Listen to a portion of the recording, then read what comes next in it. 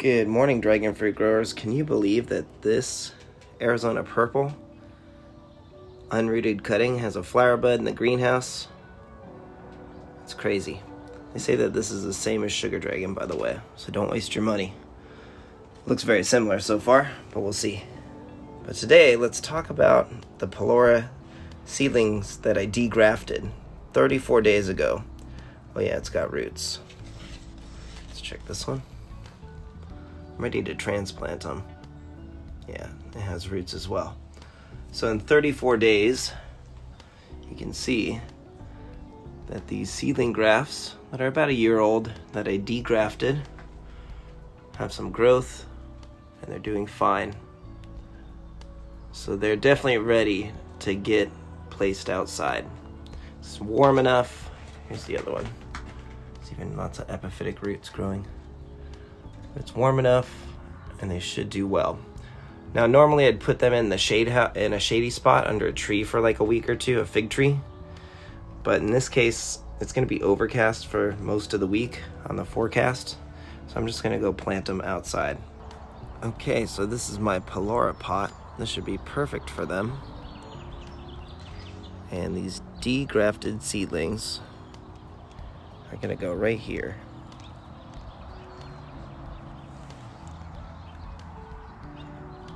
Now let's see just how big the root ball is after 34 days.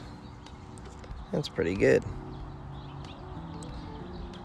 So again, you can see what I used here. I used Root Magic, I believe it's called, rooting hormone. And honestly, you could do water or whatever you want. As long as the temperature is warm enough, these plants will root. You could even use straight water. So now what I like to do is I just like to get it into the soil. I'll mess with it a bit in a minute, and I'll show you the end results. Let's make sure this one has enough roots too. Yeah, that's great.